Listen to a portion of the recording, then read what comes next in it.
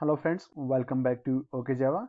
Guys, in this video, we'll continue with the REST API interview questions. Alright, so let's begin the video. Alright guys, so the question is, what are the differences between put and post in REST? Okay, so guys, by now you know that post is to create a new resource and put function is to update an existing resource. So put will basically replaces the existing values with the new one. Okay, next difference, put is idempotent. What does it mean? It means if you perform put operation multiple times, the result will remain same.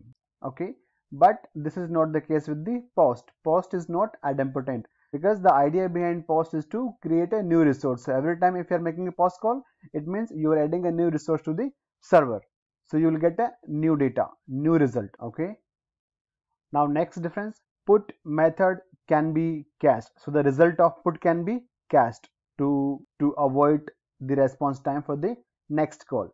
But this is not the case with the post method. You cannot cache the response of post. Why? Because every time you perform a post call, the result will be different. So you can't cache the response of post method. Okay.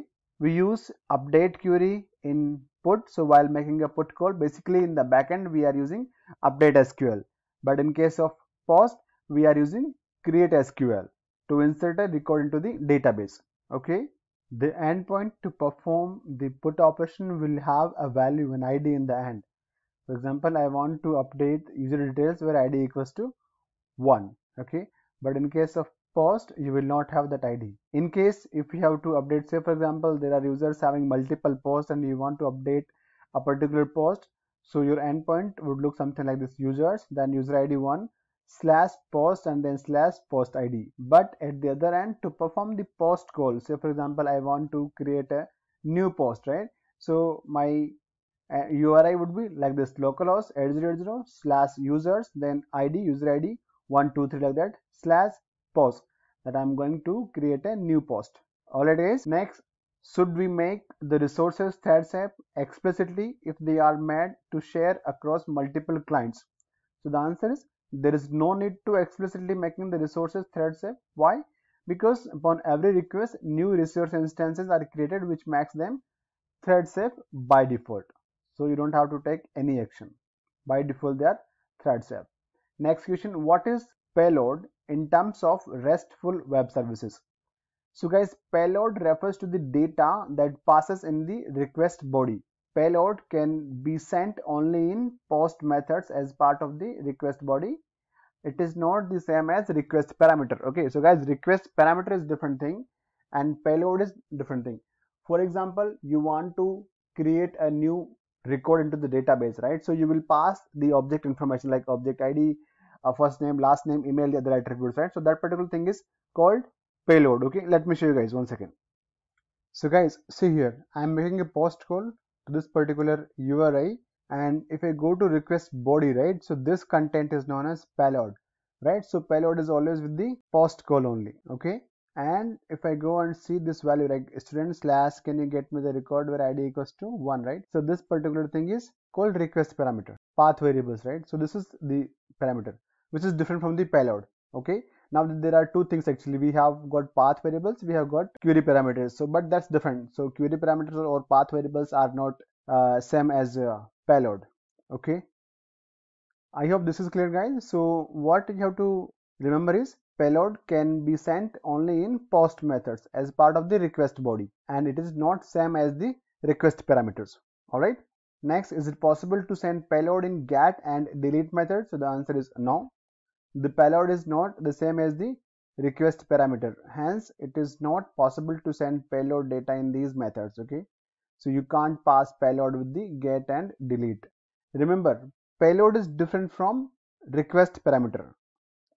Alright guys, next is, what is the maximum payload size that can be set in post methods? Theoretically, there is no restriction on the size of the payload that can be sent. But one must remember that the greater the size of the payload, the larger would be the bandwidth, consumption and time taken to process the request. So that can impact the server performance, right? So if the greater the size payload, so it will take more bandwidth. So your processor, your response from your server may have some impact. Okay. Next, how can you test RESTful web services? RESTful web services, there are two ways to do this. One is, as I've explained just now, Postman. Second, you can use Swagger API. So Postman, as you know, it provides many features to perform REST operations like sending requests to endpoints and show the response, which can be converted to JSON or XML, and also provide features to inspect request parameters like headers, query parameters, and also the response headers. Swagger, we can use Swagger to perform whatever is done by Postman, but apart from that, it also provides the facility of documentation of the endpoints. If you want to create the documentation of your REST API endpoints, go and make use of the Swagger. It will create the documentation for you. Okay, so we can use tools like jmeter for performance and load testing of REST APIs. Next question, can you name few annotations? So guys, so far we have discussed get, post, put, delete, all these, right? There are many more annotations which REST API provides. Like we have got @path variable or @path param. So this is to extract the parameter from the URI, @query param or @request param to extract the query parameter from the URI. Guys, if you want to know more about these annotations, what you can do is, we already have a video on the channel. Let me show you the video.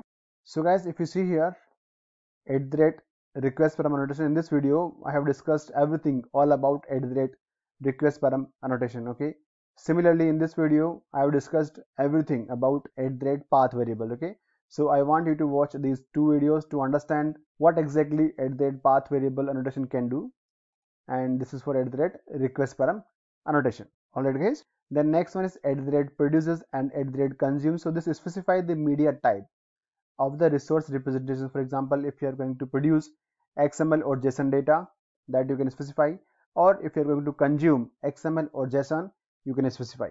Okay guys, next question is @controller versus @rest controller. So guys, again I'm not going to cover this one here because there is already a video. Let me show you where you can find the detailed video on @rest controller versus @controller annotation. Okay, so guys, here is the detailed video in which I have discussed about @controller versus @rest controller annotation. Okay, so I want you to watch this video to fully understand the differences between these two annotations. Alright, next is @path variable versus @request param. So guys, I have just explained, we already have video here. Guys, you can watch these two videos to fully understand the differences between @path variable and @request param annotation. Okay. Alright guys, next question is define HTTP message converter in terms of Spring REST. Alright guys, so for very first thing, HTTP message converter is an interface. What it does, it basically performs the conversion of data. Say for example, your object in JSON format or in XML format, but in your code you need to have that value as an object, right? So the conversion between these two, let me show you. 1 second, let's go to Postman. Guys, to understand this HTTP message format converter, what it does, so what do you see here guys? Here, from the client, from the REST client, we are passing our object in JSON format. But to deal with this data, right, you need to have an object, right? So you want to have an object, student object created for you so that you can perform the insertion operation, right? So the conversion of this particular data, JSON to your object, is done by HTTP message converter. And it also does the reverse. So for example, if I'm fetching get, right, so let me hit this particular endpoint, what do I see? I have got get the data student object in JSON format, but in my code I am passing the object, I'm passing student object, but in the outcome I am getting JSON values. So this conversion between from JSON to object and object to JSON is done by HTTP message converter. Okay, so this is not limited to JSON. You can pass XML values as well. Like you pass your object in XML format, and then the message converter will convert that value into the Java object in a POSO class. And while getting the response, same can be done. You pass the Java object, your POSO class. This message converter will convert the values into the XML tags. I hope you guys are getting it. Alright guys, so if you see here, Spring REST uses the HTTP message converter for converting responses to various data formats like JSON, XML. Okay, so Spring makes use of the accept header to determine the type of the content the client expects. So in the request accept header, you will mention the type of the value that you are expecting, like JSON or XML.